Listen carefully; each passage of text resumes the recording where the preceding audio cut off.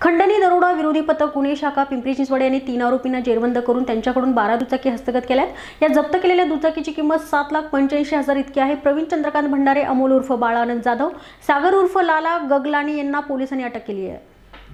निगडी परिसरात खंडणी दरोडा विरोधी पथक गस्त घालत असताना पोलीस नाईक निशांत काळे यांना अंकुश चौक येथे आरोपी प्रवीण भंडारे हा थांबला असल्याची गुप्त माहिती मिळाली होती। त्यानुसार वरिष्ठ पोलीस निरीक्षक सुधीर अस्पत यांच्या मार्गदर्शनाखाली सदर ठिकाणी सापळा रचून आरोपीला ताब्यात घेण्यात आले।